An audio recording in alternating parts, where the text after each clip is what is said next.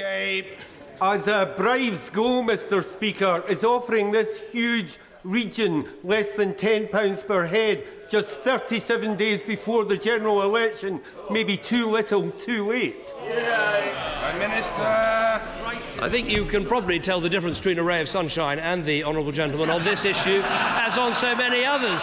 This is an excellent deal for Birmingham, the West Midlands, and if he doesn't think so, he might want to explain why Sir Albert Bohr, the leader of Birmingham City Council, the Labour leader of Birmingham City Council, said this is good news for Birmingham. A number of major projects will now be accelerated. Transport routes across the city will be improved, and other money will go into site development, which will provide much-needed jobs in the city. I think he needs a bit more time with Sir Albert Bohr.